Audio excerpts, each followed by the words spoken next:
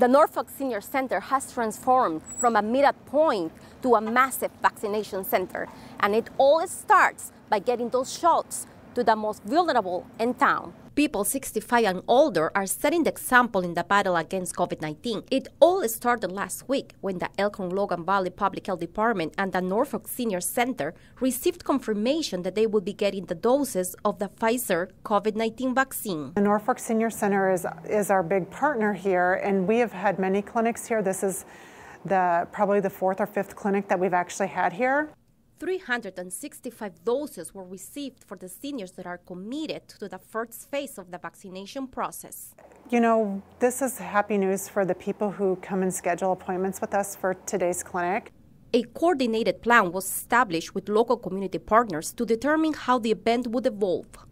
We're going to have to come here more often just to get to that 70th percentile that we're aiming for.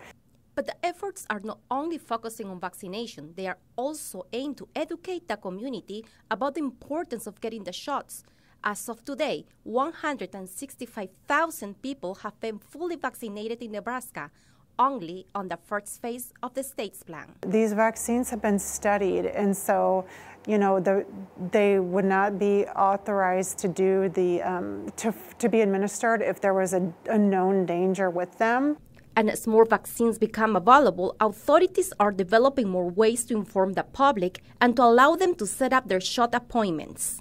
Call our office, or they can go to our website. We have the clinic schedulers on there. We also have the state's website that is taking these registrations. For NCN, Marika Jawaringa.